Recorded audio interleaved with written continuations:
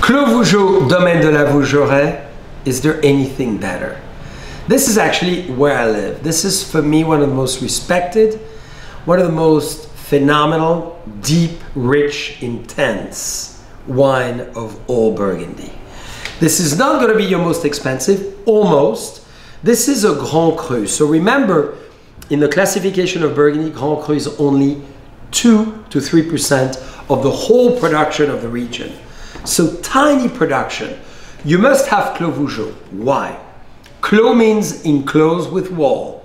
Only 52 hectares or 140 acres. 82 producers with one of the leading ones. Tiny production, open top fermentation, long aging in barrels.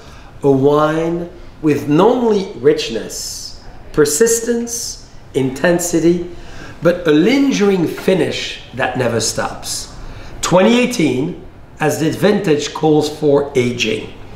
So you want to make sure you use a decanter, like we're doing today, or if you don't have yet the Passion decanter that we designed with Baccarat, you open it a few hours before, because the wine is big, it's powerful. It's kind of the dream wine you want to have with game, with beautiful meats, irrelevant of red or white meat. And you want to have this wine even if you wish to venture with all the food around the world. It could be Thai, it could be Moroccan food, it could be Korean food. Obviously, Japanese food is incredible with it. Or it could be simply a nice diet with a great wine sauce. I highly recommend Clos Vougeot. It's a must. In fact, there's no collection complete of Burgundy by not having the Clos Vougeot.